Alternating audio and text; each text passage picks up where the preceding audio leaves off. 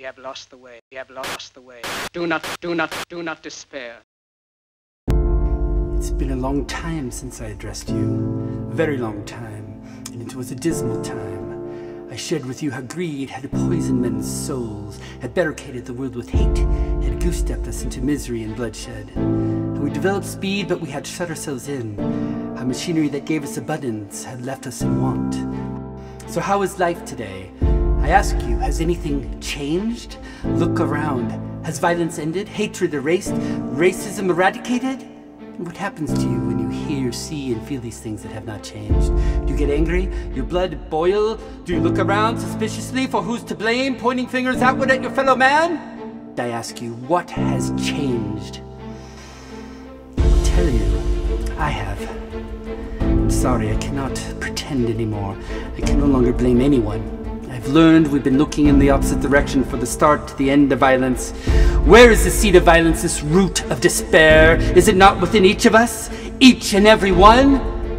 Have you ever disregarded, discounted, devalued, ignored, shunned, neglected, pushed away, belittled, overlooked, attacked, or hated yourself? Are these not forms of violence? Does not our outer world reflect our inner world?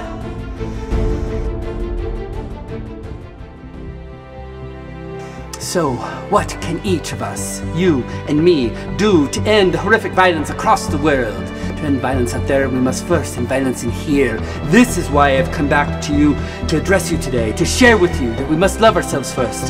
This is where peace starts and violence ends. Does this seem too simplistic and idealistic, I ask you? Is there anyone among you completely free of violence within that has embraced total unconditional self-love? Fear not, I say, as we tap into the deep well of peace and love within us, it cannot help but overflow outwardly to our neighbors. Outwardly to our world becomes effortless because peace and love are our truth, our nature. You have all the power in the world within you.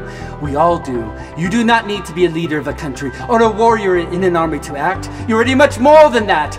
In the 17th chapter of St. Luke, it is written, the kingdom of God is within man, not one man, not a group of men, but in all men and in all women. In you, you have the power to create happiness. You have the power to make this life free and beautiful, to make this life a wonderful adventure. Now is the time for us to remember who we really are. So let us start today, right now, by loving ourselves, being more accepting, more understanding, more compassionate, and we'll see our world change. We do not need to fight to unite. Let us cultivate this love and allow it to sprout the gifts that have been planted within us, each and every one of us, to be at service, to be shared, to be celebrated.